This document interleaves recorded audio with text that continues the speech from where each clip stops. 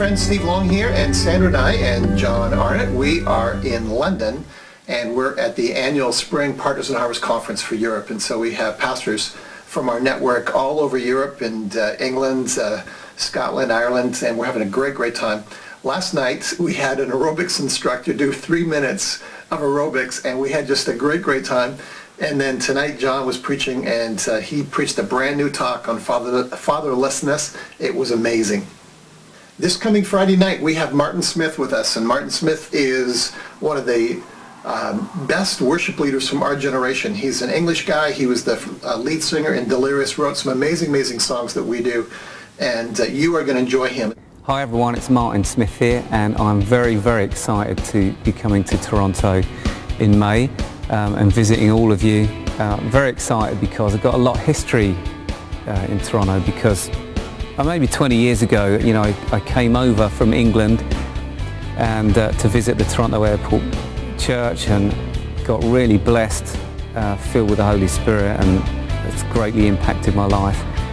So I'm very fond of Toronto and lots of friends there. So anyway, I'm coming soon and can't wait to see you all, and thanks very much. Cheers. So he's going to be one night with us this Friday at the airport campus, and I want to encourage you to come. And later on in the year, we're going to be having a prophetic conference at the airport campus and at the Newmarket campus. And so it's going to be midweek at the airport and weekend at Newmarket. Stacey Campbell's coming in, Bobby Connor's coming in. It's going to be a great time. We're going to be having Peter and Heather Jackson coming and doing a week about talking, getting rid of shame issues. And shame comes with many cultures, and so I want to encourage you that we're going to be dealing with that as well. Friends, one more thing to tell you about, and that is that we are going to be having, in the month of June, we're going to be having a financial reporting time at 6 of the campuses. We're going to be having a time where you can ask questions about the finances of our church. We will have had our auditors, KPMG, have given us a report by that time, and so as soon as we get the KPMG report, we're going to be coming back with how are we spending your money.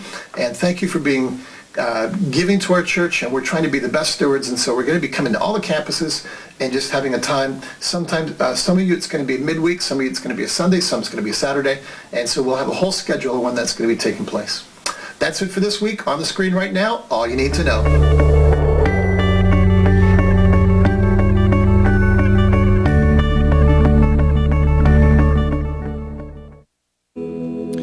Good morning, church. How are you all doing? Okay? Why don't we stand up and worship together? I was asking God about this morning, about what He wanted to do in worship, and I got this picture of a champagne bottle, and I felt like Him saying that our most natural place in life as humans is to worship, right? That's what we're made for. It's what we were born to do. This is our eternal destiny, is to worship. Amen? How many of you want to worship for eternity? Yes, a few of you, good. So I just felt this morning like God was saying, all we need to do is just shake ourselves up a little bit, just like that bottle of champagne, and the cork comes popping off, and the wine flows. So let's have fun this morning, shall we? And I will sing my song to tell you, God, that you are everything. I will sing, and I will sing my song to tell you, God, that you are everything. I will sing, and I will sing my song to tell you, God, that you are everything. And I will sing my song to tell you, God, that you are everything. Feel free to come up to the front this morning as we worship. Just find some space. You can move your body around.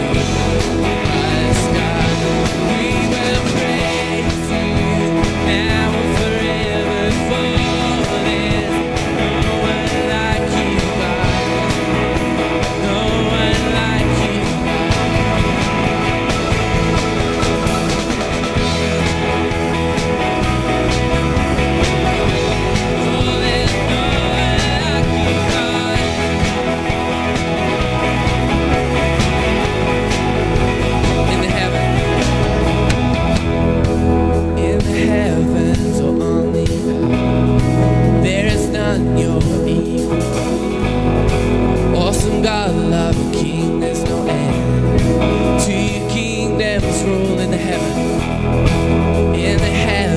or on the earth. There's none you're equal. Awesome God, love and King, there's no end to your kingdoms rule. And I will sing my song to tell you, God, that you are everything. Oh, I will sing. I will sing my song to tell you, God, that you are everything. You, God alone, unlike all others I know. You who formed the stars, you breathe life into us, God. We will praise you now and forever. Oh, there's no one like you, God. Oh, there's no one like you, God. Oh, you, God. God alone, unlike all others I have known. You who formed the stars, you breathe life into us, God. We will praise you now and forever. For there's no one like you, God. No one like you, God.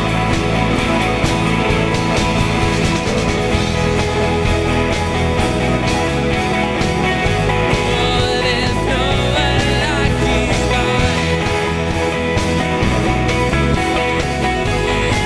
Oh, there's no one like you, God. There's no one like you, God.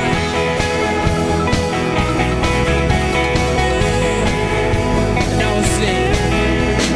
I will sing my song to tell you, God, that you are everything.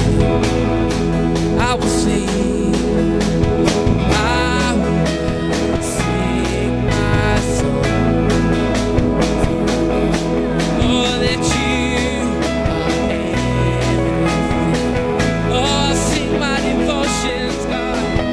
I will sing my song. Oh, to tell you, God, you are everything. I will sing, oh, and I will sing my song to tell you, God, that you are everything. You, God, God alone, unlike all others I have known. You who formed the stars, you breathe life into us, God.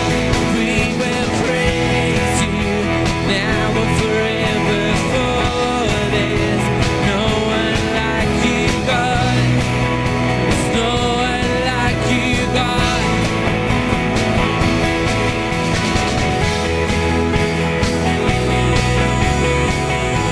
Oh, there's no one like you, God.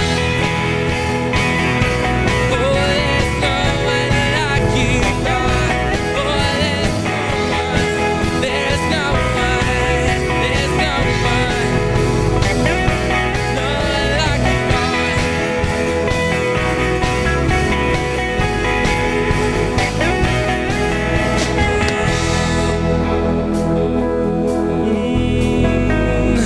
There's no one like you, God. There's no one like you, God.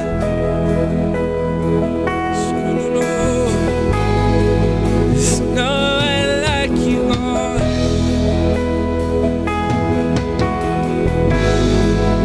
Start singing your song out to him. You're worthy, God. Worthy of all of our praise, worthy of our devotion.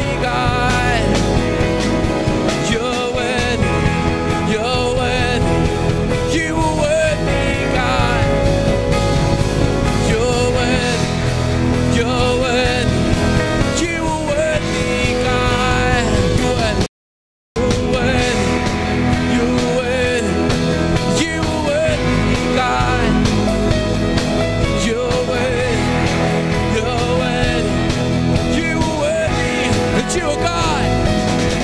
You are God alone, unlike all others I have known. You who formed the stars, you breathe life into us, God. We will praise you now and forever, for there's no one like you, God. No one like you, God.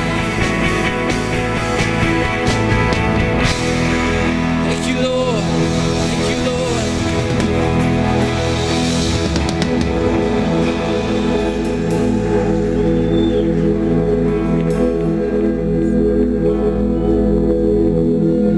You are the God.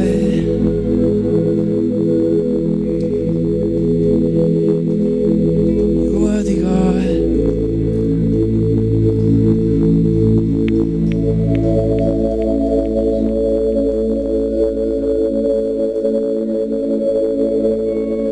And you turn my tears of sadness into such joy and gladness.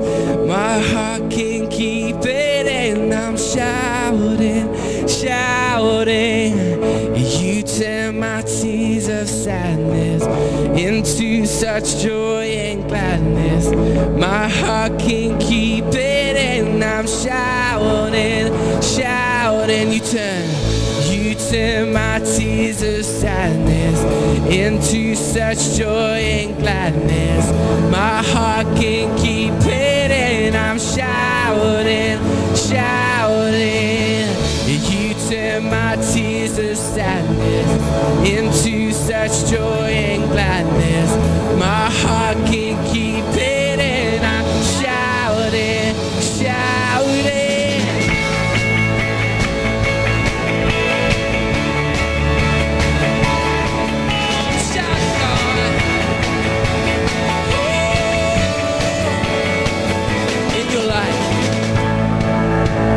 In your light, I find my strength, and in your truth, I overcome.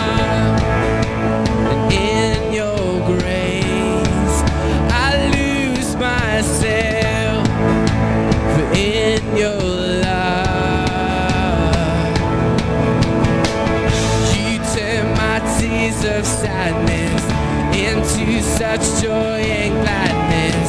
My heart can't keep it, and I'm shouting, shouting. You turn my tears of sadness into such joy and gladness.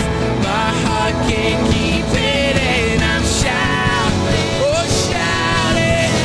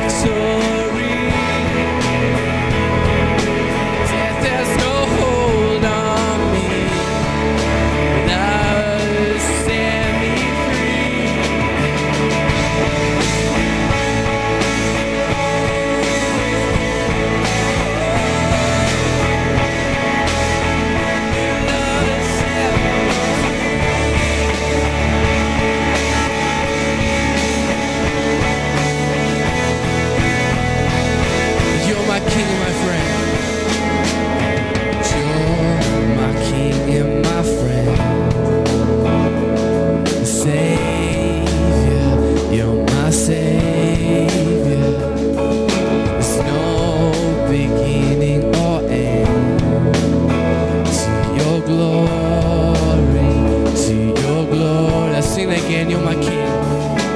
You're my King and my friend, Savior. You're my Savior. No beginning or end.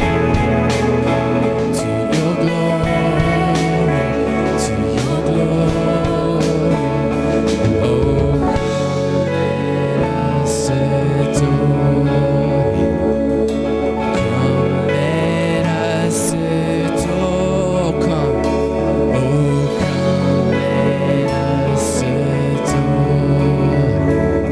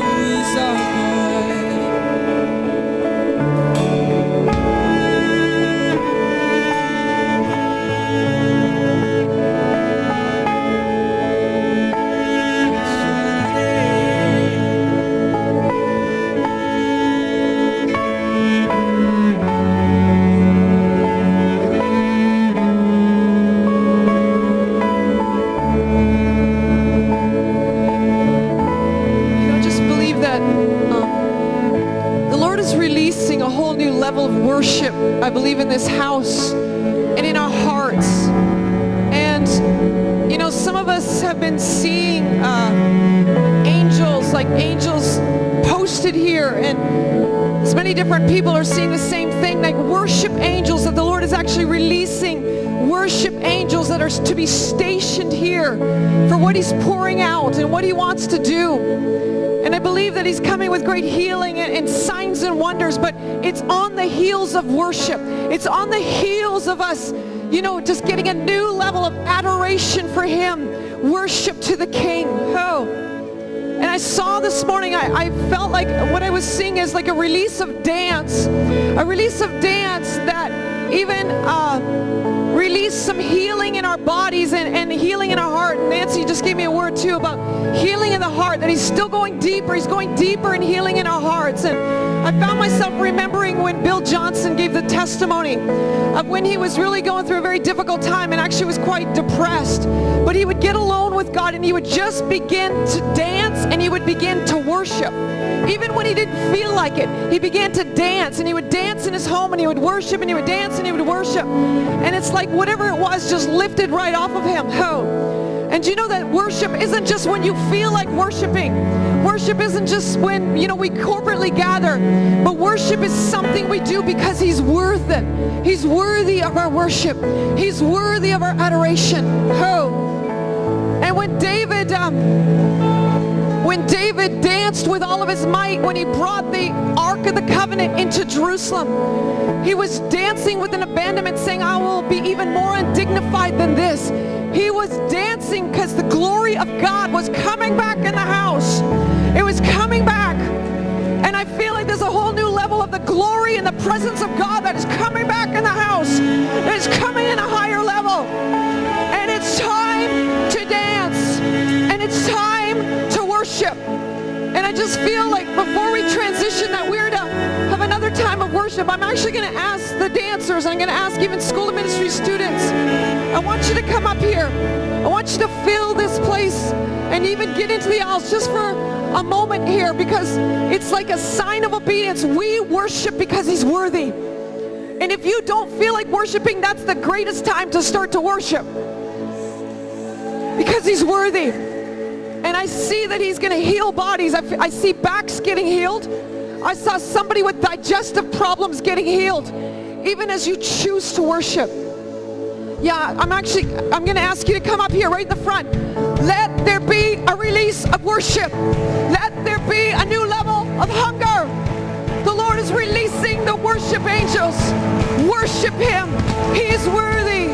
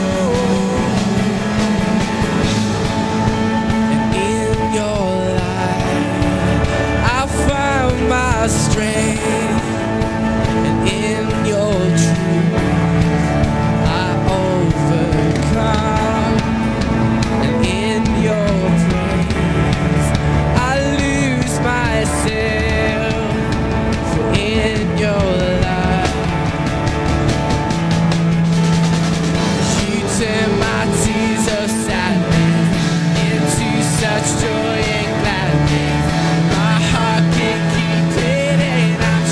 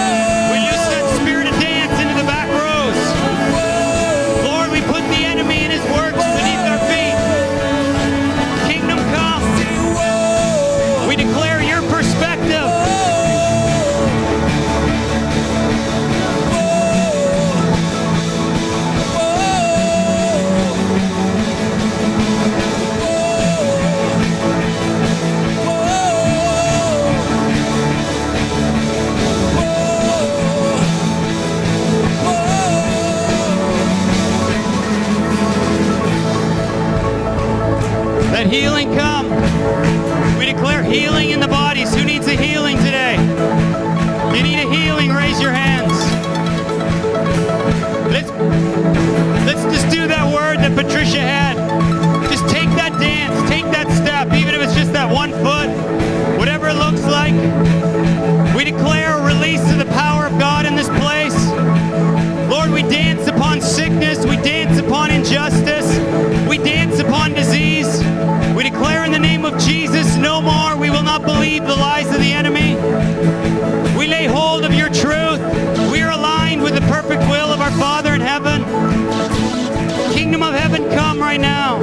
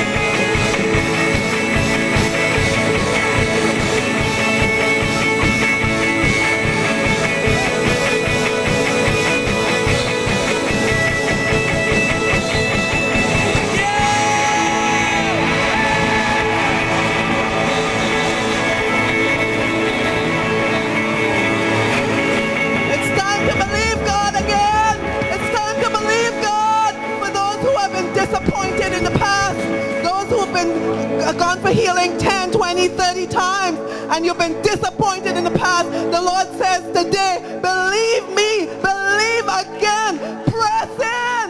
He's coming through. He's faithful. He's faithful. He who promised is faithful. And this is a new day. Forget the former things. Forget the former things. Forget the disappointments of the past. Believe him again. Trust him again like you've never have before.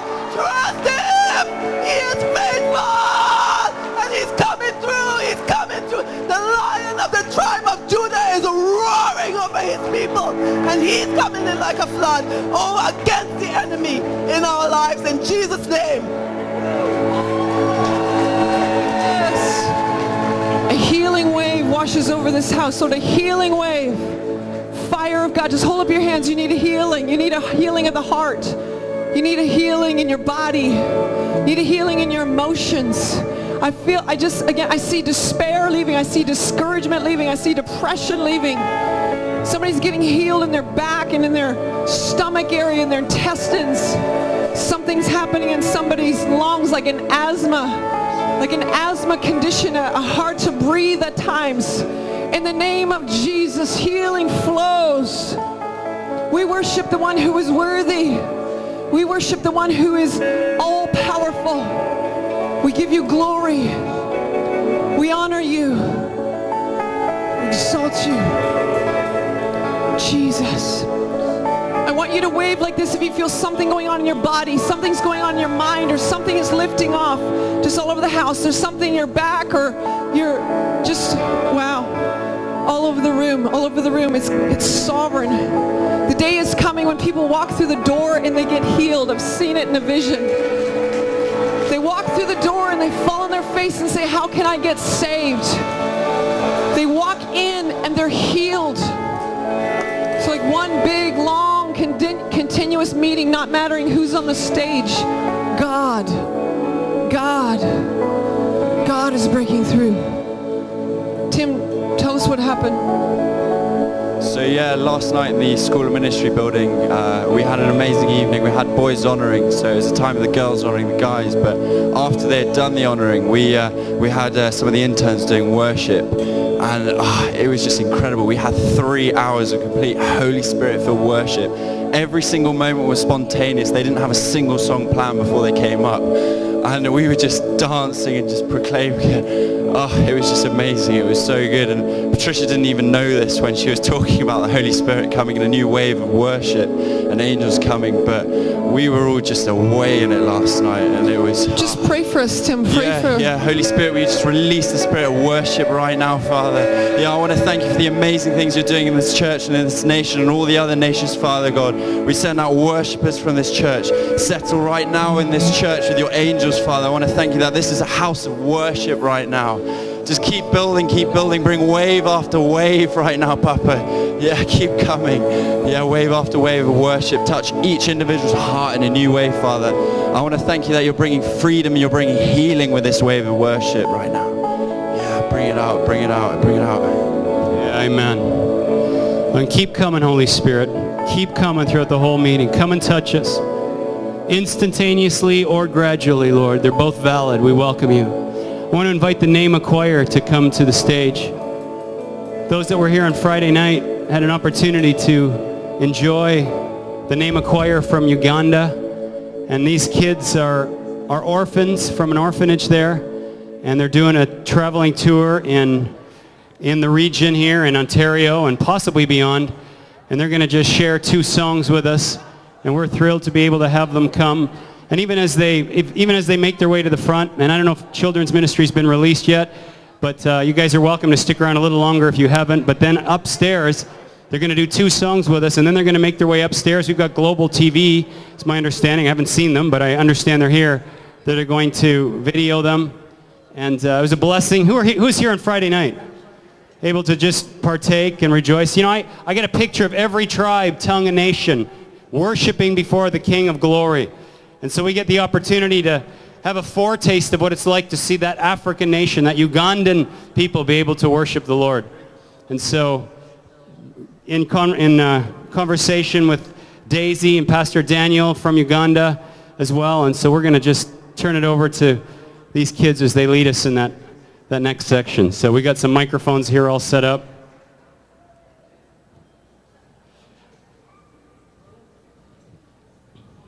And let this be part of your worship. You know, as we enjoy the Lord together, you might feel free to stay seated, but you're welcome to stand as well. So kids, whenever you're ready.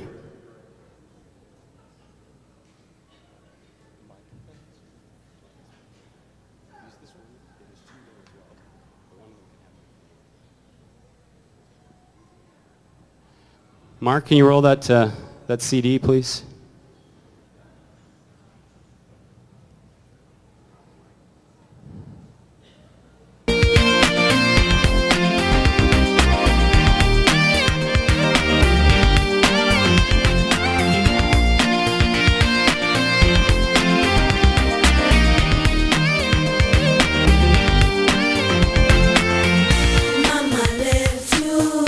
Papa's gone so far away, have no place to go.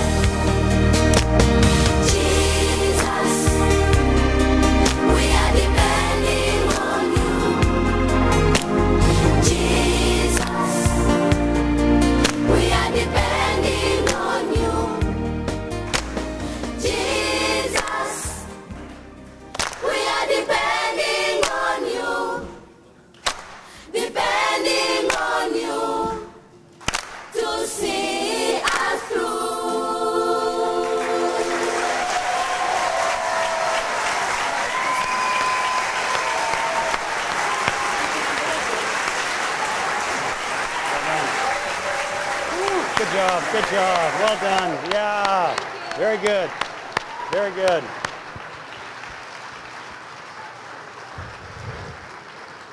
Wasn't that great? That just warm your hearts and take you in deeper, a whole new perspective on worship.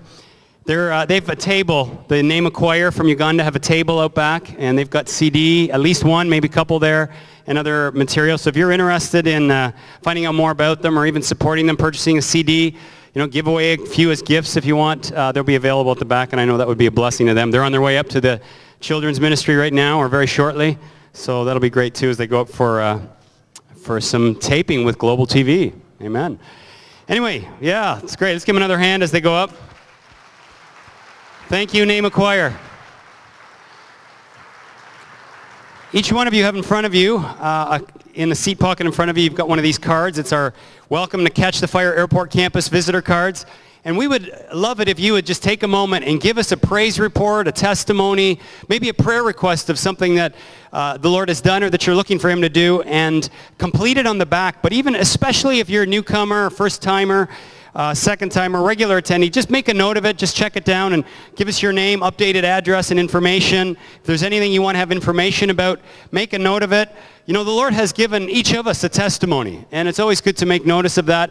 And so we're going to receive the offering momentarily, and when we do, you can just drop this together with your tithes or your offerings into the bucket, and that'll be a blessing. We collect these. We pray for them every Tuesday in the pastoral and in the house of prayer. So we really do pay attention to that. It's awesome also to read the praise reports. So, if you filled out a card 2 weeks ago, then tell us what happened. We want to welcome the Mississauga campus online. Hi, Mississauga campus of Catch the Fire, because they're joining us via the web stream to listen to our founding pastor, John Arnott, speak today. So that's awesome. Joseph and Maria, where are you? I know you were here earlier. Are they in the house? Joseph and Maria are an incredible couple. If you're here, stand up. They you'll see Maria a lot of times in the cafe. Joseph runs the hot dog stand outside. They have been here for many, many, many years and have been so faithful. They are giving church family free hot dogs today. Whoa. And sausages. And sausages. And soft drinks. So they want to say thank you for the years of buying hot dogs and sausages, and so they're just an amazing couple. So go out and join them, join the queue, as they would say in England, and grab yourself a free hot dog or sausage after the service. And Mississauga campus, you're welcome to join in on that if you want to come our way afterwards. And I know Newmarket's going to join us today too, but I don't know if they're online yet. But fire in Newmarket and fire in Mississauga. We have a connection training coming up this Friday night for 1 hour, 7 o'clock sharp till 8 o'clock.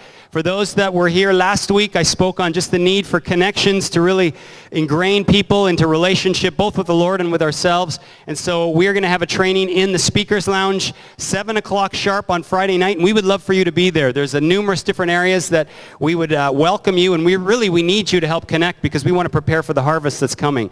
And so after, at 8 o'clock, we're going to join in on the Martin Smith, formerly of Delirious, and we're going to have an awesome worship time coming up. And then the Friday after that, we are having a special celebration. I'm not sure if she's watching online, hopefully not, but Carol Arnott is in Germany right now.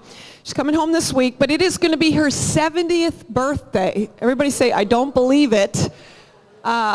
But it's going to be her 70th birthday, so Friday night, May 10th, come on out. We're going to celebrate Carol. Wouldn't that be awesome? Just to honor this matriarch of this house and of the faith. She was born on Mother's Day, so it's a very prophetic thing God did because she's a mom to the nations. And so let's celebrate Carol, 70 years on May the 10th on the Friday night. So come on out for the service at 7:30. We're going to have a bit of a program, cake, and just going to be a lot of fun.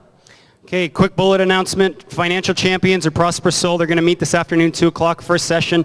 Video announcements, for those that missed it, you can go online, and please do read your bulletin because that's where you're going to find a lot of stuff. Kids camp and youth camp, 2 weeks this summer. Every parent say, hallelujah.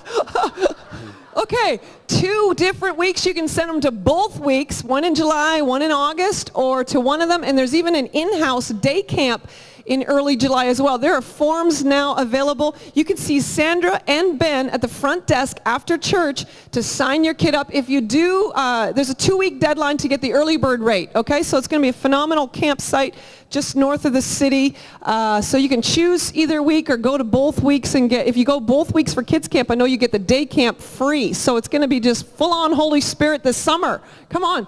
It's going to be amazing in August too. Like, spend your summer in Toronto. Go tell your friends around the world. Spend your summer in Toronto. We have an incredible lineup in August. Mary Audrey, we have a women's conference in August with Julie Meyer, with Barbara Yoder, and we have a ILSOM International Leaders School of Ministry in there, and another just incredible events. So check out the website, go to the front desk, and you can sign up. And next Sunday, why is it significant? It's where we all start crying, but Darren and Daphne are going to have their last Sunday with us next week. Now, you know what we used to do in Stratford? Every month we would have a bring and share. We called them pot bless. Everybody would bring food, and we'd stay after church, and we'd eat together and hang out. We need to do it more here. What do you think? Would you guys bring food if we did it more often? I think we should do that. It's really, it fosters community, getting to know each other. But next week is that week, okay? So bring food. It is a good idea. Please do let them know at the front desk or online or connect, because we want to know how many tables to set out. But this is in celebration of Darren and Daphne, their promotion to be the lead pastors or the senior pastors of the Catch the Fire Calgary. And we're going to send them off with great blessings. So next Sunday, plan to stay, bring something to eat, crock pot or whatever. It's going to be an amazing time after church.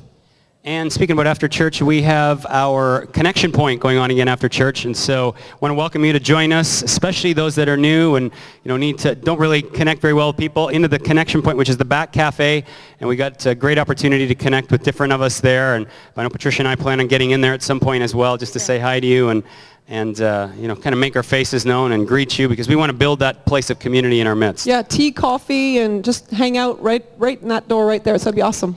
We want to pray for a few people in a moment, but first we want to receive this morning's tithes and offerings.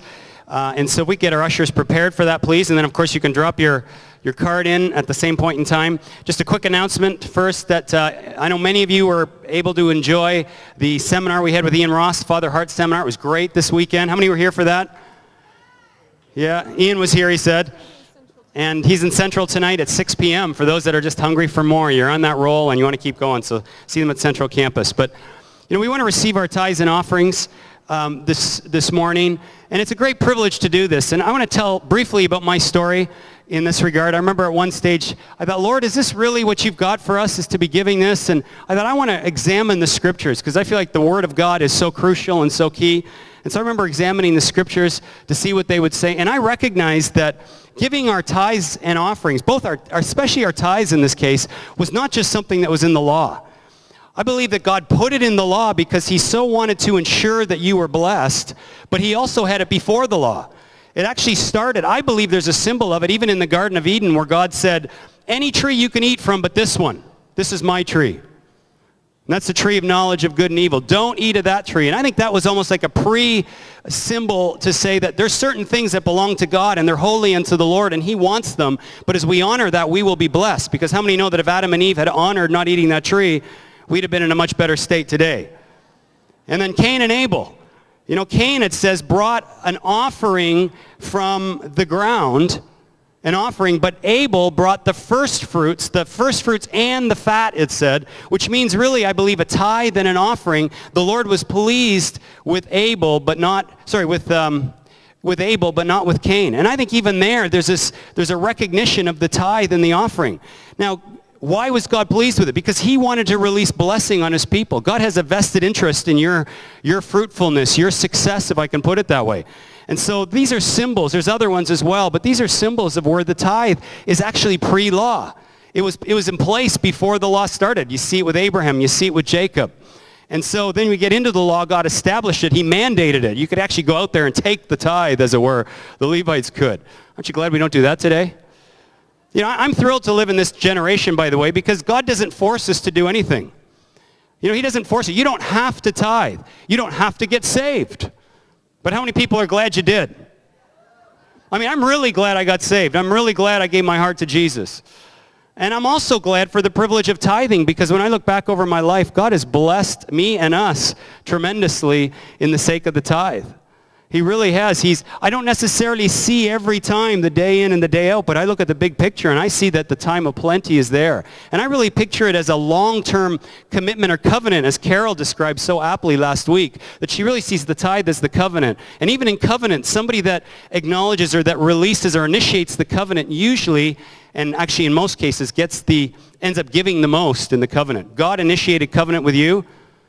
And how many know that as those that are recipients of that covenant, we get a really good deal? We kind of get his resources and he gets ours. I'd much rather get his. And now we're post-law, and I still recognize numerous scriptures in the New Testament post-law where God has actually initiated and released and advocated the tithe. You see it in Hebrews, you see it in Jesus, even when they held up the coin. Whose coin is this? Trying to trick him. And he says, well, Caesar. Then render unto Caesar the things that are Caesar's, meaning your taxes, but unto God the things that are God's. What belongs to God? Now, one thing for sure is the tithe. It's his. And so today I'm not going to ask you to give your tithes. I'm going to encourage you to return your tithes. But the beauty is you don't have to do it. Okay, so no pressure. God loves a cheerful giver. And so I notice that when I get into the place of cheerfulness, there's such a joy because I have a faith that I enter into his everlasting supply. And he releases it. And I walk by faith in it. And without faith, you can't please him. And I want to please him. I know I already do, but I want to continue to please him. And so this morning, I just throw that out at you. Be a Berean. Search the scriptures to see if the things that you've heard are true this morning. Right? You don't have to be saved. You don't have to give your tithe. We live in a free country. But there's a great blessing in doing it, and I wouldn't want to be without it. So if we could have our ushers come forward. Checks can be made payable to Catch the Fire. And if you want to give online, you can pull out your iPads or your smartphones and go to Catch the Fire Ministries. I think I forgot the actual address again. Sorry, but it's Catch the Fire, online giving. It's right there. There can be automatic debits even, because Patricia really heard the Lord clearly on numerous occasions talk about get technical with tithing. And so we've got the opportunity to ensure that this is something that aligns us perfectly with the will of God. That we return it to him, and the 90% goes farther than the 100. And so you may want to do that. And may the Lord give you cheer and great joy as you release your tithes and your offerings this morning. Amen. Can Ted and Sue Richards come up here to the front here, and PJ? We're just going to bless them and send them out. But while they come, anybody want to hear a cool story? We're about for a cool story. A quick cool story. Hear the story. It's a good story. School of Men students, 16 of us. Where are you guys? I don't know if everybody's in the house, but we went with some of our house prayer team on the streets of Toronto this week. And we were just up here on Dixon and Kipling. And the Lord led us supernaturally I've never done this. I was actually nervous. Okay, I've done lots of prophetic evangelism, but haven't done a door-to-door thing. So God sent us to this door. He said, go to that house. So we're like, okay, knocking on the door, saying, hi, we're Christians. We're from a church down the road. And the Lord gave us a word to this woman who answered the door, said, you're worried about a child. There's something about a child that's not well. And she said, how did you know that? And we're like, well, we didn't know that, but God knew that. God knows everything about you. She was a Hindu lady. She was kind of skeptical at first, but we began to just give the words God's giving us. She opened the door more and more. It was actually freezing that day. She kept opening the door. Long story short, she beckoned us to come inside. And as we came inside, I don't know who it was, a guy began to shout, say, what do you have? What are there in this house? And he was very angry. And I was just like, oh God, what do we do now? What do we do now? And the Lord said, stand your ground. So we stood our ground, and this grandma beckoned us in, and there on the couch was a 14-year-old girl dying of cancer. And anyways, woo, I was a wreck after we left the house, but do you know that 14-year-old girl gave her life to Jesus that day? And I was on Wednesday. Anyways, and we really trust that she's going to be healed. The peace of God visibly came in the house. This man just kind of disappeared. The Holy Spirit came. This girl radically gets saved. The grandma was just so full of gratefulness. And where's Jonathan? I had Closer in my CD, or in my purse. I'm like, I don't know why I'm carrying around the CD in my purse. And God said, give them the CD Closer. And the grandma said, I will play this every day in our home. And anyways, it was incredible. We walked in the streets. 17-year-old gave his life to Jesus. And so the world is hungry for the good news, church. The world is hungry. So Ted and Sue are heading out to Niagara. Where's PJ? You wanted, he's here too. Just focus the camera in on these guys. Let's face the crowd here.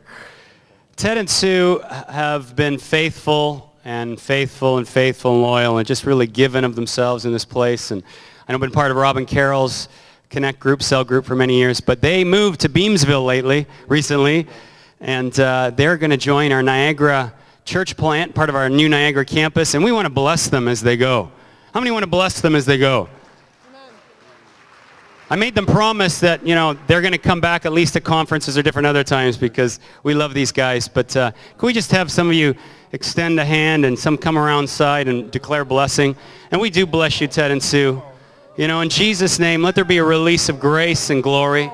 Lord, let them lay the framework and the foundation of your presence in Niagara Falls. We bless you to just be that evangelistic, even father and mother, to release the mysteries of the kingdom of heaven in Jesus' name. Bless them, Lord. John, why don't you come and get ready to come up? Is Bill Prankert in the house? We had heard that Bill was going to be here today, but I don't know if I see him. So Bill Prankert from Ottawa. So let's give... And Aaron Brown. Where's Aaron? Aaron, are you here? Aaron has interned with us for over 2 years. Run, Aaron. And Aaron is going to still hang out here at the church, but he's ending his internship this week.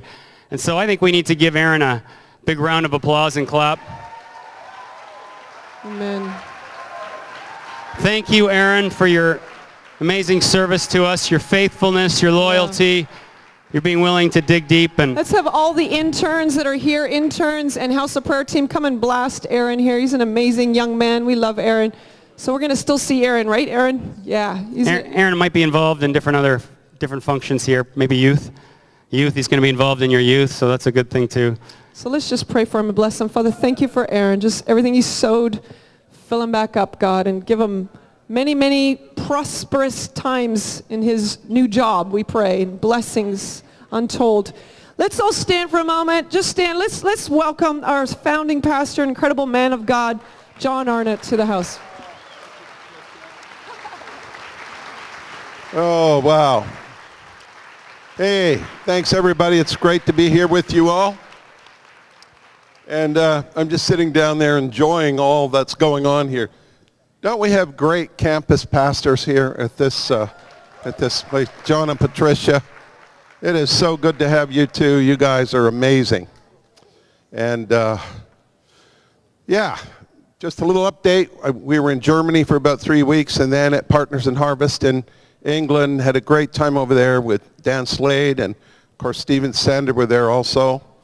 And there's just a growing family worldwide, everybody, that is enjoying the Father's love and spreading the good news of Jesus Christ all over the place. I think we have something like 50 churches in the UK now, and that's kind of amazing.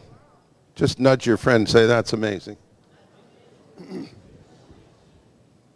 Okay, I want to talk to you about the fact that the truth will set you free. How many want to be free? Okay, what do you want to be free from? What do you want to be free to do? Yeah, we want to be free to love Jesus, but we want to be free from a number of things too. Can you think of anything? Like sin, maybe? Okay, John 8:32, that's the scripture. Jesus is saying, you shall know the truth, and the truth will set you free. So turn to your friend and tell him that. The truth is going to set you free, my friend. Free from sin, free from fear, free from shame, free from pain, free from all that negativity, and free you into the Father's love so that you can get good and filled up with love, joy, peace, and all that good stuff. And I just felt it would be a worthwhile talk today to focus in on the fact that we are pulling the truth of God and the love of God together. It's not that we want one and not the other, but we want to have both and. And the reason for this is because on a sort of a global scale, especially in the Western world, the old liberalism and the old heresies really, I find, are emerging again all over the place. And, you know, friends, I was shocked and undone last week when I discovered that one of our pastors that we've walked with for many, many years in the UK was unable to sign now our statement of faith.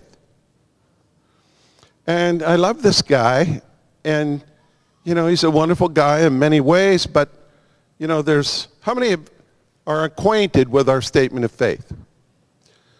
Please get acquainted with it. It should be on our website somewhere. I got it off our Partners in Harvest website.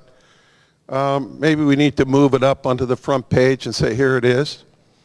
But see, there were 2 points that he was having trouble with. And the first one is this: we believe that all mankind is lost in sin and needs to turn from it and trust personally in the Savior, Jesus Christ. All need to be born anew by the Holy Spirit's power into God's family. Now, wouldn't you think that's pretty fundamental? And yet the comeback is, but if, as in Adam, all die, and yet now in Christ all shall be made alive, so that negates the whole need to be born again, actually. You're already saved. You just need to become aware of it, that kind of talk. And I'm like, what? And the other one had to do with hell. Now, hell's not a very popular topic around here, but but in our statement of faith, we say this: we believe in the resurrection of every person. How many believe in the resurrection? Wave at me. Okay. To eternal life for the believer and eternal punishment for the unbeliever. And we give a number of scriptures to go along with that. And that was another one that he really couldn't sign, because how could a God of love send anyone to hell?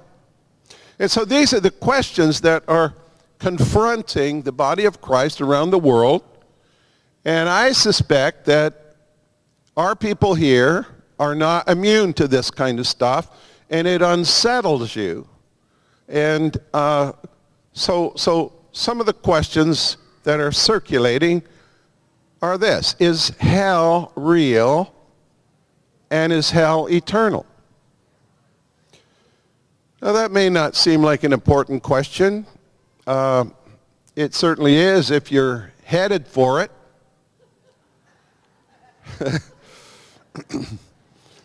And,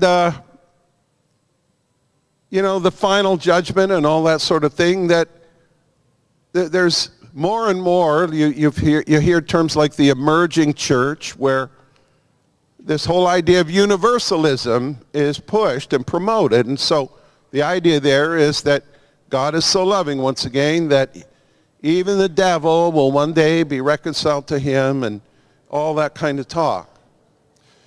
Now, the problem with that is that it is absolutely contrary to clear teaching of Scripture. Another one is this: does salvation offer permissiveness? In other words, once you're saved, you can do whatever you want to do, and God's cool with that because Jesus paid the price. And, you know, that, once again, is sweeping the church. I was with Alan and A.J. Jones a month ago, and they were telling me about a young man in their church who said, you know, even if Jesus himself appeared to me, I still would not stop sleeping with my girlfriend because I believe it's okay. So permissiveness, you see. And another one is this: does the finished work of Christ mean no sanctification needed? No inner healing, no further ongoing work? I had a guy say to me one time, when we were talking about getting your heart healed up and stuff, he said, oh, well, I believe in the finished work of Christ, brother. And I said, well, I do as well, but let me tell you something, you're not it.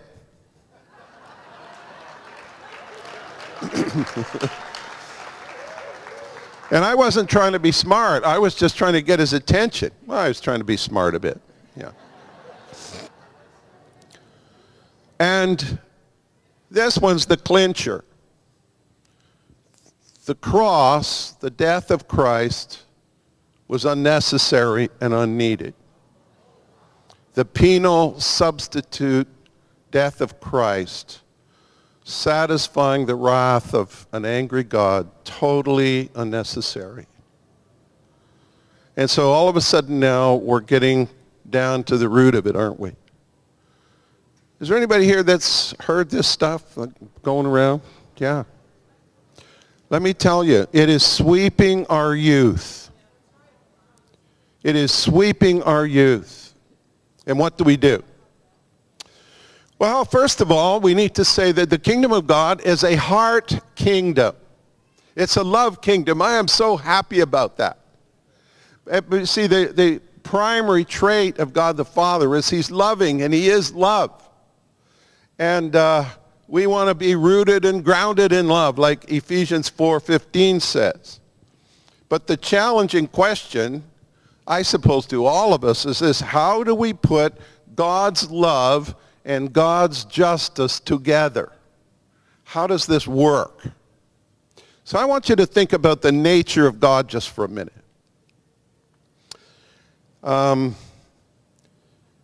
He is absolute perfection. Do you agree with that? All right, what is a perfect person like? See, a perfect person cannot compromise and kind of sweep stuff under the carpet, or he's no longer perfect anymore because his justice has been compromised. And so he has to deal with things that are wrong and sinful.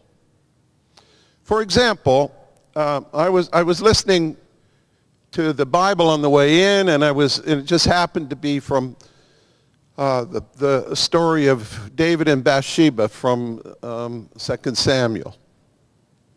And I was thinking this: how would Bathsheba's husband feel once they get over into eternity if God forgave David but did nothing about the sin that happened to Uriah? How are these guys supposed to get along in all eternity? Yeah, you're the guy that stole my wife, got her pregnant, and had me killed.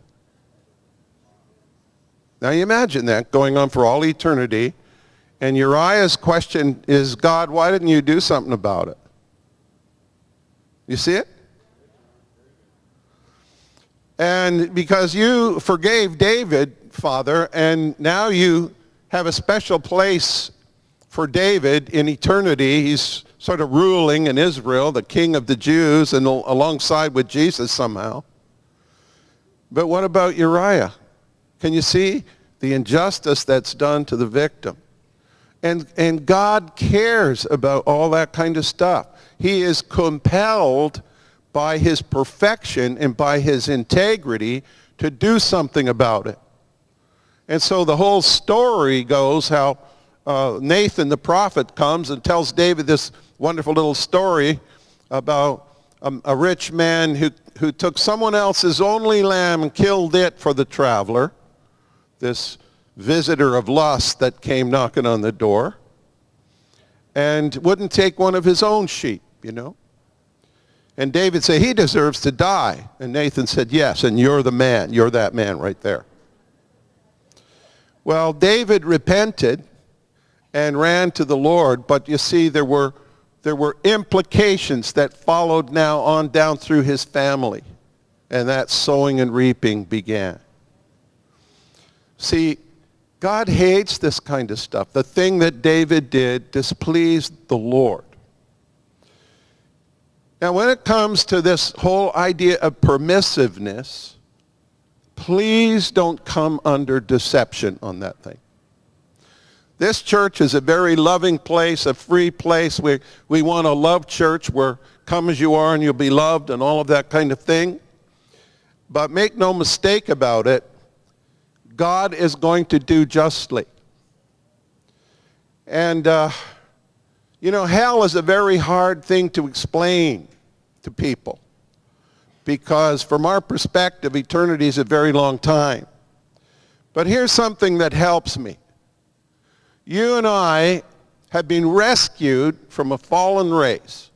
John is clear in his teaching in the Gospel of John. He's saying, he who does not believe is condemned already. They're already under that sentence of rejection. And see, God is not about to let a few pollute the whole picture. For example, in your body, you are a collection of about 80 trillion cells, give or take a few. 80 trillion. That's a very, very, very big number, by the way. So have a look at yourself. Just hold your hand out and go, wow, 80 trillion, huh? That's amazing. And I think it's every second about 100,000 new cells are created. So some die and some are created. But your body is a picture of the kingdom of heaven. Because all the cells in your body like one another. And they all get along. They all care for one another. And so if you cut your hand, then some go to work to stop the bleeding. Some deal with infection. Some create new cells. Some create scar tissue. Some carry debris away.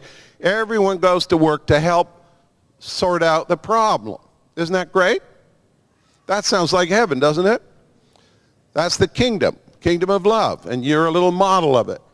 Well, what happens when you get a group of cells that say, I don't care about the rest of you, I'm just going to grow and do my thing? What do you call that? Louder.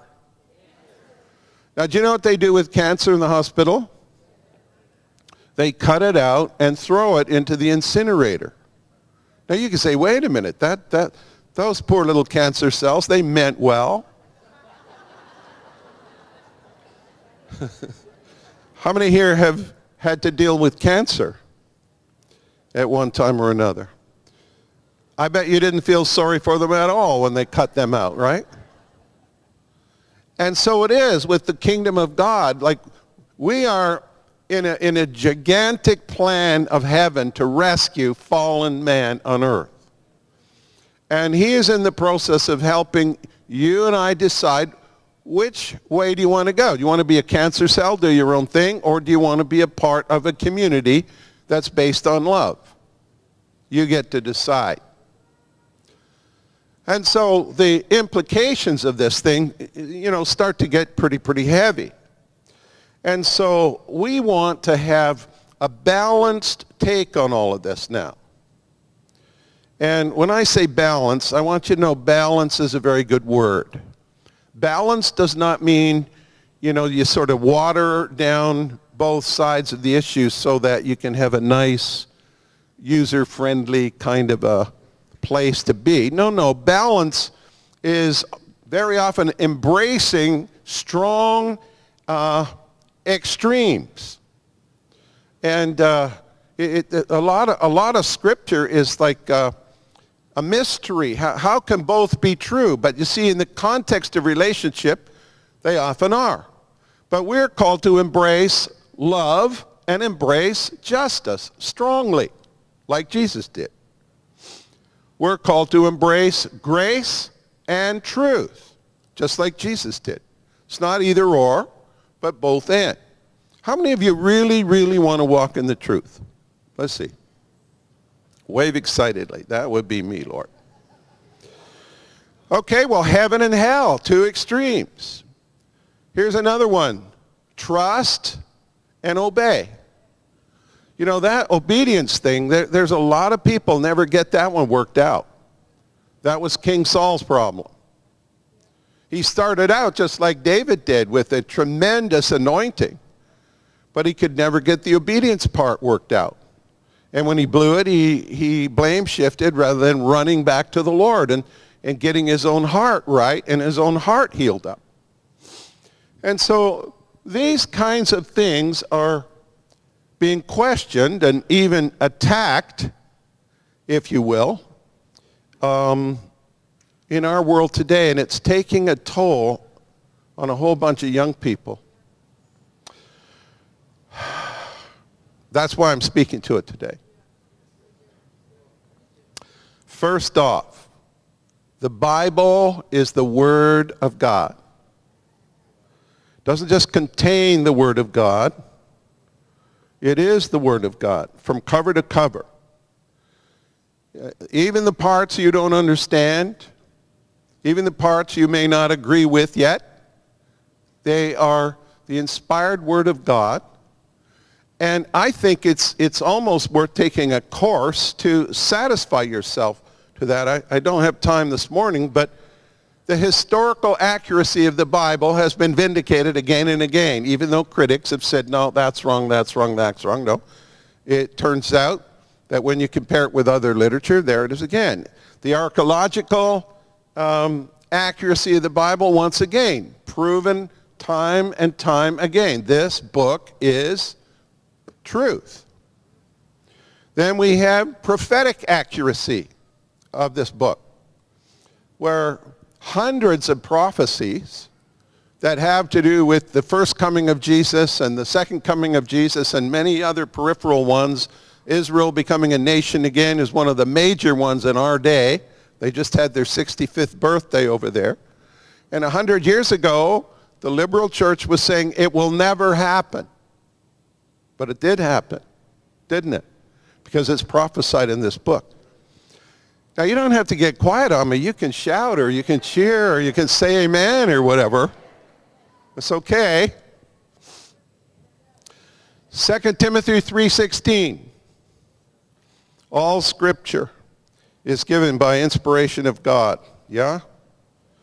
And is profitable for doctrine and reproof and correction and instruction. All Scripture is given by inspiration of God. Just nudge your friend, say all Scripture. And when we start to take that one, now we begin to have a foundation underneath us. You see, if you believe a lie that the Bible may contain truth and inspiration, but I don't believe every word of it, now that makes you the final judge about what you need to worry about, what you need, that's a very, very dangerous, slippery slope, friends. And what I want you to know is that the Word of God is absolutely the Word of God. And if you start to live your life by it and read it, look in it, read it as though it were a mirror, because it will not only show you the way forward, it will show you what you need to fix. How many find that helpful? Yeah. So God is a Trinity. That's another one that people attack. They really don't get how can three be one and all that sort of stuff. I love the passage in Matthew 3:16 where Jesus is being baptized and the Father speaks from heaven and the Holy Spirit falls from heaven and lands upon him. We see all three manifested there in one scene. And so that's amazing. But here's another one that's questioned. The divinity of Jesus Christ. Is he really God? And is he the only way to God? Now, I want you to see why he is the only way. Because he is God, and God comes to earth as a man and offers himself as a sacrifice to pay your debt and mine, so that we now have a basis for this perfect God of integrity to forgive. Because he's like, my love is just longing to help you, but your sin has separated you from me. And now the Son of God comes and says, I will pay their debt with my life. I just watched the Bible again and the whole crucifixion story part just last night. And it was just horrific what Jesus went through for you and for me. And to think there were people out there saying that this is totally unnecessary, that somehow or other the idea of sacrifice crept into the Hebrew nation, and it went all the way to believing that the Son of God would die for us. You know, it is just such a master plan of God where justice and mercy meet at the cross.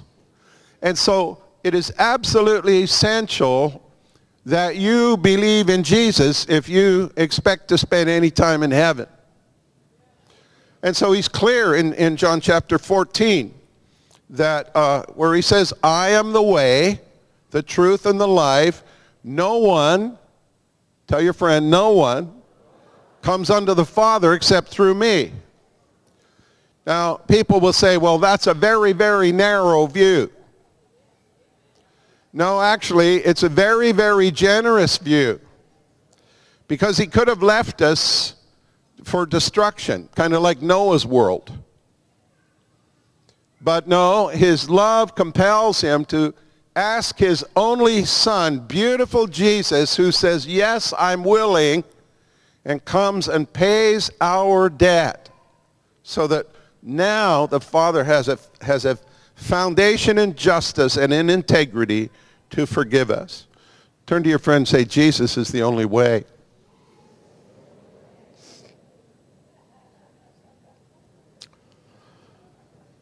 And then the other thing is the cross. The cross is central.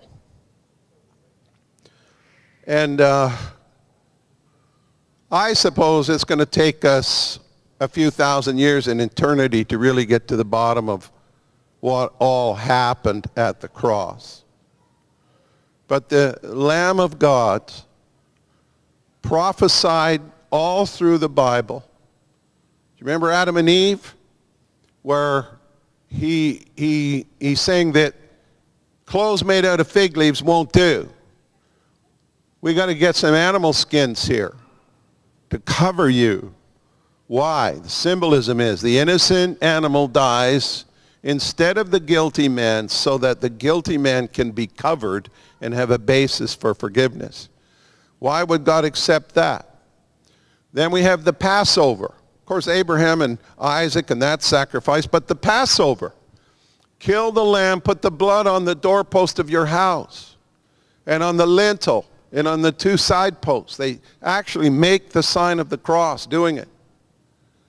And when I see the blood, he says, I will pass over you. My judgment will pass over you, and my mercy will be extended to you. The Passover. Why would God accept an animal sacrifice?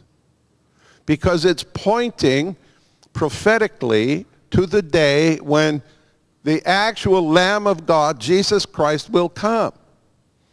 And now the Son of God will die in your place. And when you put his blood over the door of your heart, now you have a basis for forgiveness, and judgment passes over you. And that's just the beginning. That's the door that gets you in. But you know, if once you're in, you find he wants to love you. He wants to fill you with the Holy Spirit. He wants to bless your life and use you and invite you in as a son and a daughter of the King himself. I mean, it's amazing. But see, without the cross, ladies and gentlemen, you and I would have no hope at all in pleasing someone who is so perfect in every way. Do you understand that? And so these heresies that are circulating around us, these are very serious things, because they have potential to take away a person's salvation. When you no longer think that the cross was necessary, you know what? You're no longer on your way to heaven, my friend. The cross is central. At the cross, perfect love and perfect integrity kissed each other. And now we see the fulfillment of scriptures, like where the Father's speaking and saying, for God so loved the world that he gave his only son. So he's so loving, he'll stop at nothing to rescue you. He gave his only son. No compromise. The debt was paid in full. Turn to your friend and say, my debt was paid in full by Jesus Christ. No wonder we can shout and dance and worship, because we've truly been saved. How many here have been saved? Saved from what? Saved from judgment, saved from hell, saved from eternity lost. Oh my goodness. A couple of scriptures here that we probably should read quick. Galatians 5:19 to 21.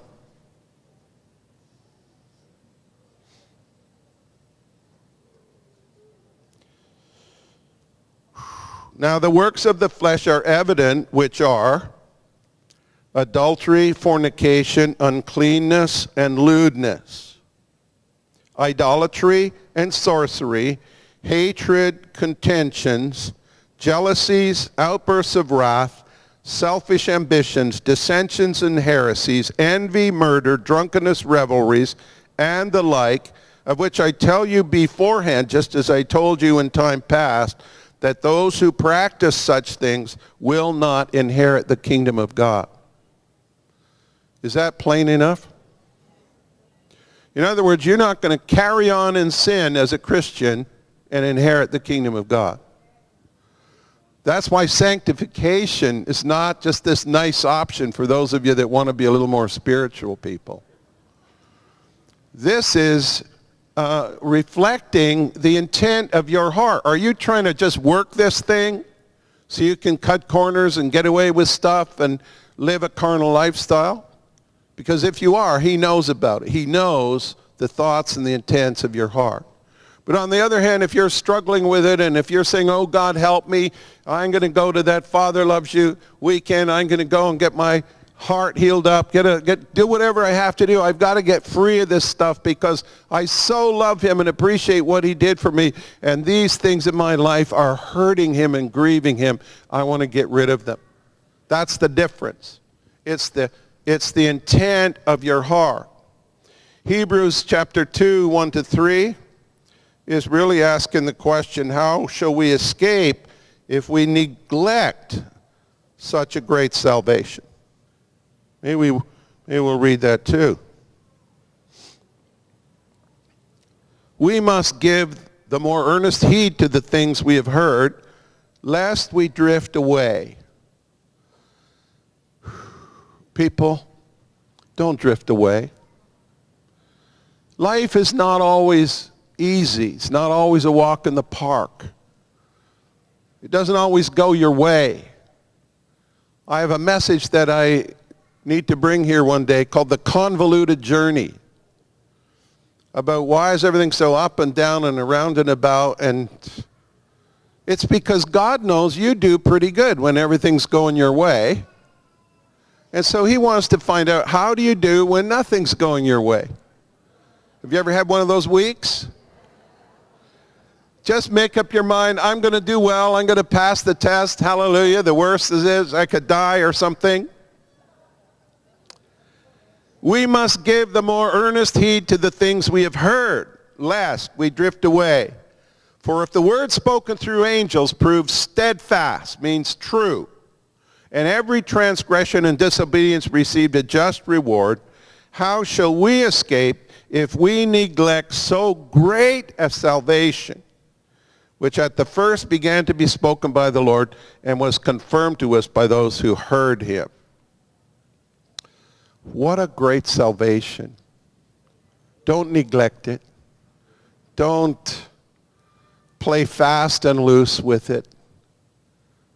I think one of our main problems is that we don't read the Bible much anymore.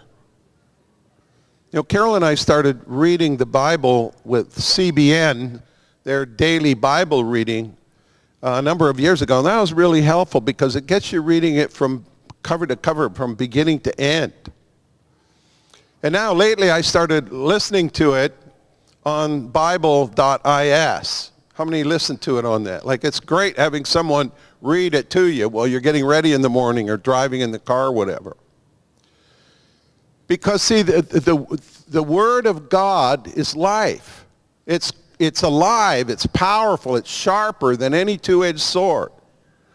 And it knows how to keep you from deception and how to keep you kind of on the straight and narrow and how to keep you in love with Him. So I want to appeal to you for your own sake, for your family's sake.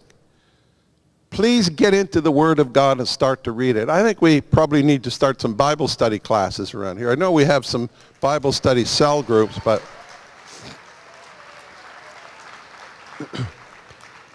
20 years ago, we were all well taught in the Scripture, and then we had to give context to the outpouring of the Holy Spirit that was going on. And so we've really, really stepped up to that and served that. But, you know, it's hard to keep everything going, keep, you know, all the balls in the air and all the plates spinning, so to speak.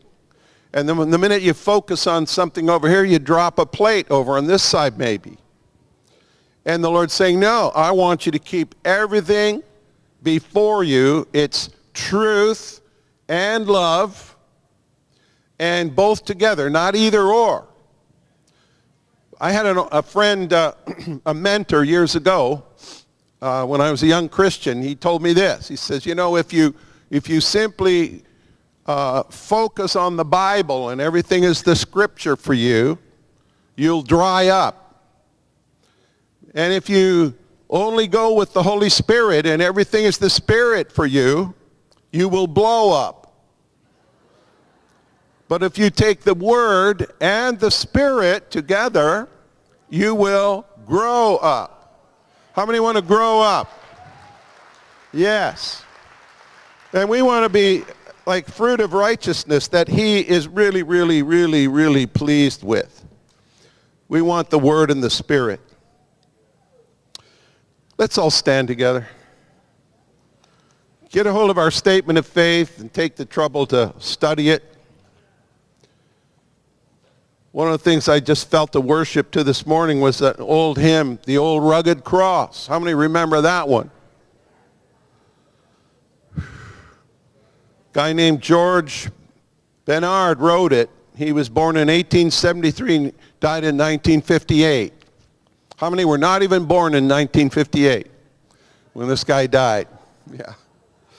God bless all you old people out there. Some of you were born. Anyway, it goes like this. On a hill far away stood an old rugged cross, the emblem of suffering and shame. And I love that old cross, where the dearest and best for a world of lost sinners was slain.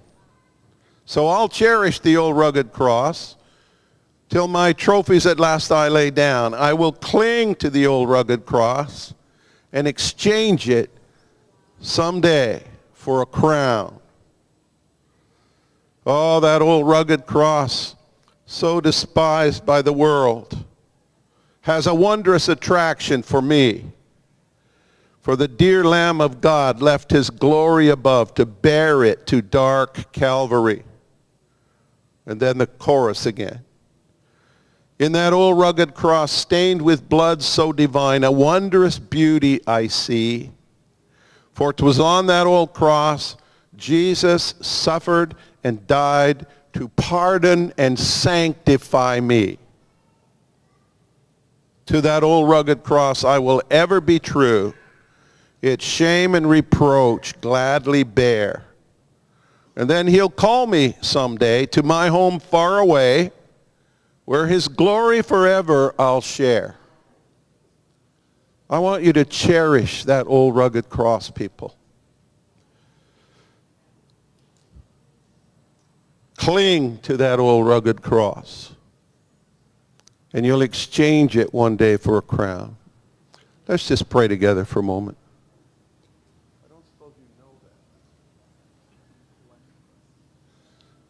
If you feel like, John, actually, I felt compromise kind of nipping at my heels, and some of these questioning thoughts bombarding my life, especially when I was having a down day or whatever.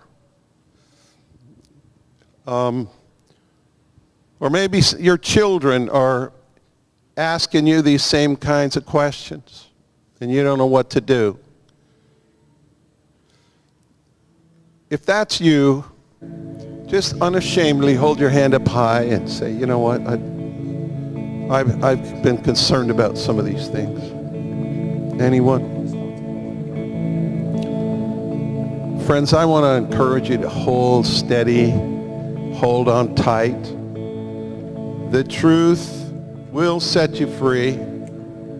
And the truth is that the God of love is perfect in every way, found a way to pay your debt and mine by Jesus willingly dying in our place. And that is so profound. And I'm thinking of the words of Jesus when he's about to be crucified. He's saying this, "No man, no one takes my life from me. I lay it down of myself." It's amazing in that video on the Bible, you know, the first scene was that Satan tempting him and say, "Hey, we don't have to go through all this stuff. I'll give you all the kingdoms of the world. They're all yours. All you have to do is bow down and worship me." Now there's a shortcut right there. And Jesus says, no, that's not what we're going to do. Man will live by every word that proceeds from the mouth of God. Then later on, when he's so successful in Galilee, these thousands of people want to come mob him and make him a king by force. And he's saying, no, not this way either. It's not going to be the will of Satan. It's not going to be the will of man. We're going to do this thing God's way, the Father's way. And he chose the way of the cross. He chose, one could say, the difficult way. And yet it was the only way that would satisfy the integrity of a perfect person, God your Father, who is perfect in his love, but also perfect in his justice.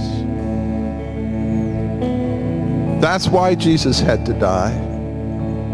And he did it gladly, but he had to die so that you and I would have hope and have a basis for forgiveness.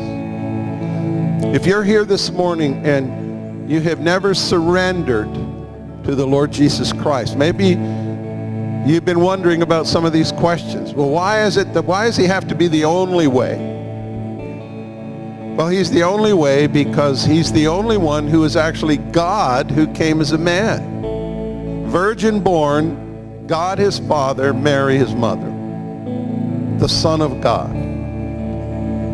He came to the earth, lived a life, showed us how lovely God the Father is, what a God of love he is, how caring he is, and then became the Lamb of God who took away the sins of the world.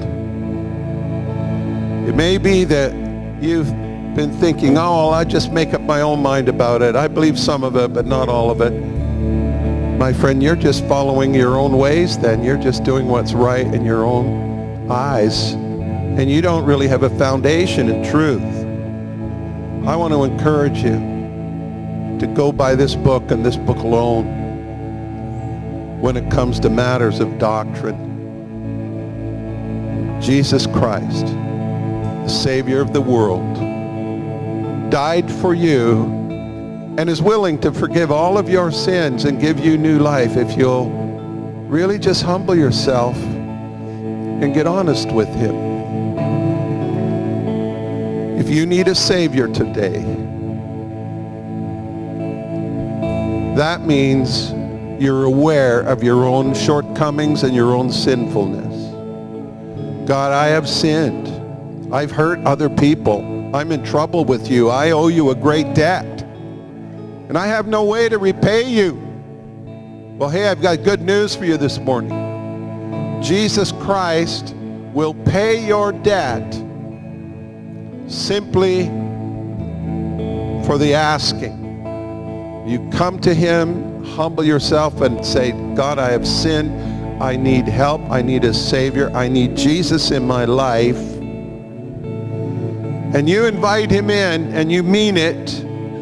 He will come in and wash you whiter than the snow. He will write your name in the Lamb's Book of Life. And as far as the east is from the west, so far he will remove your transgressions from you. Sometimes people get discouraged in church or trying to serve God. They say, I can't do this. There's just too many problems. I'm trying, I'm praying, I'm giving, I'm reading, I'm attending church, I'm this, that, and the other. Friends, you're just going through what all of us go through from time to time. Put your hand in the hand of God and walk through that valley. Come out the other side. Don't give up. Don't give up. The truth will set you free, because the truth is, God is love. If you're here this morning and you just told Jesus that you would like him to come into your heart and life and be your Savior, I want you unashamedly to just raise your hand so I can see it. All over the room, just wave at me so I can see where you are. God bless you over here. Anyone else? Just wave at me. God bless you at the back. In this section, anyone over here? Maybe you want to just nudge your friend and say, hey, do you want to give your life to Jesus this morning? See, not only is it the smart thing to do, it's the only thing to do, actually. If you know Jesus as Lord and Savior, your life is already a success. But if you don't know him, however, I don't care how successful you are, you're in trouble and there's no life in you, because he is the only way. Now we're going to close in prayer, but I would like us all just to bow your head and recommit yourself to the Word of God, to the truth of God, to the orthodox tenets of the Christian faith. Say, God, I'm in this thing for the long haul. I'm yours, Lord. I gave my life to Jesus, and I am totally going to serve you all my days, through the good times, through the bad times, and all the in-between times. I have found you, Lord, a friend who stays closer than a brother. And your promises are yea and amen. And time again, your goodness has overtaken me with blessing upon blessing. If you raised your hand and said, I want to surrender my life to Jesus today, will you just step into the nearest aisle, make your way down here quickly? Even if there's only one or two of you, way at the back, come on. Yeah, come on, just stand right here. It's a precious thing. Sometimes people think, well, John, I've sinned, but what I did was so bad that I don't even think God can forgive me. No. You're the very one Jesus came for. You're the very one he came for.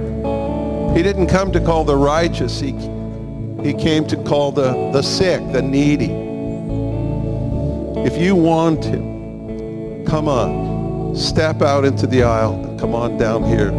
We want to pray with you, because Jesus Christ, the Son of God, is the only way to eternal life. Thank you, Lord. Lord, as we just take a moment with these folks here, we bless each and every one of you. Say it with me. Let's all pray this together, but you guys especially.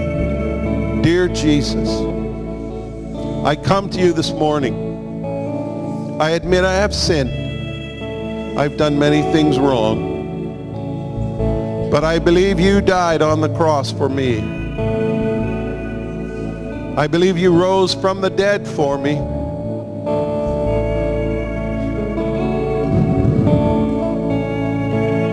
And today I ask you, forgive my sins and come into my heart and be my Savior, my very own, for me. Thank you, Lord. From today on, I am a Christian, a follower of Jesus Christ. Amen. Now, guys, can you just go with our team? Just go over in the cafe and have a coffee and a chat. That'll be great. And Father, I just bless each and every one of these people who are committed to your word, committed to your spirit, committed to your love. And we just want to say we are celebrating the greatest news and the greatest kingdom that is even unimaginable to think of something better than what you have given us. So thank you, thank you, thank you, Holy Spirit. And I ask your peace and your shed blood to come and rest upon each one of us. And let us rejoice in the fact that our sins are really forgiven. Our debt is paid. We owe nothing to the justice of heaven. And so, Lord, with all of our heart, we want to go from here and fall in love with you more and more. And turn away from the things of the flesh that would be contrary and cause us to sin and hurt others. And call us more and more into your heart and your way of truth and your way of life. That we can indeed be the people of God and indeed also be the bride of Christ. In the name of Jesus, amen. Give him a big shout of thanks for your salvation. Come on, more. You can do better than that. Yeah! Jesus. Wow, what a champion, what a Savior. You did it, Lord. You really did it. All right, take it away, John, in a closing song. That'd be great. Am I giving it to you?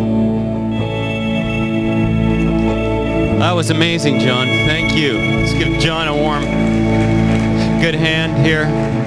So good to get the foundation straight, to lay a good foundation. But we want to bless you as you go. We are having our connection point that we can gather with those of you that just want to help connect, and it's in the back area, the rear outer cafe area. If you want to just come and worship and linger in, the house of prayer starts here at 1 o'clock until 3 o'clock, and tonight again from 7 to 9. I tell you, that house of prayer is a place where your spirit man comes alive. So if you can't avail yourself of it, we meet during the week as well. But let's just worship a little bit more right now and give God thanks for the great things that he's done for you and I.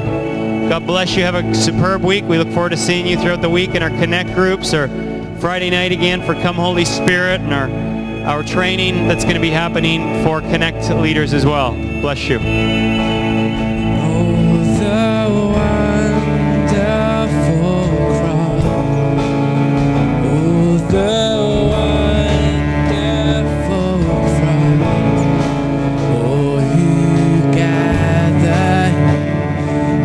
Grace strong.